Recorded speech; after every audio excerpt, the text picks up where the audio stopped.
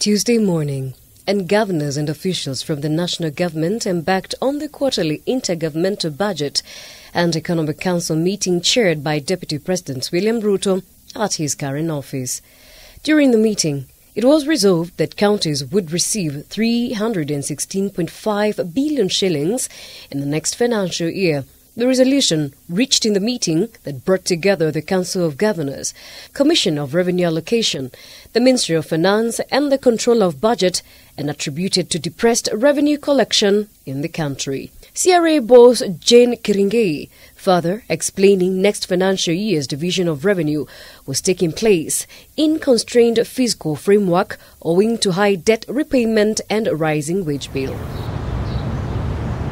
The figure is equivalent to that of 2019-2020, which was reached out by Parliament after a 3-month standoff between both houses, where members of Parliament insisted on 316 billion shillings, while senators stuck with 335 billion shillings, plunging counties into a cash crisis during the period.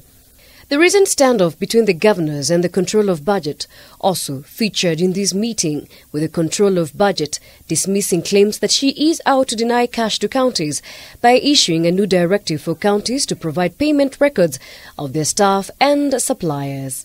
Both levels of government on this particular issue before we say that we get a cut, because we have been underfunded, and that's why we have been struggling.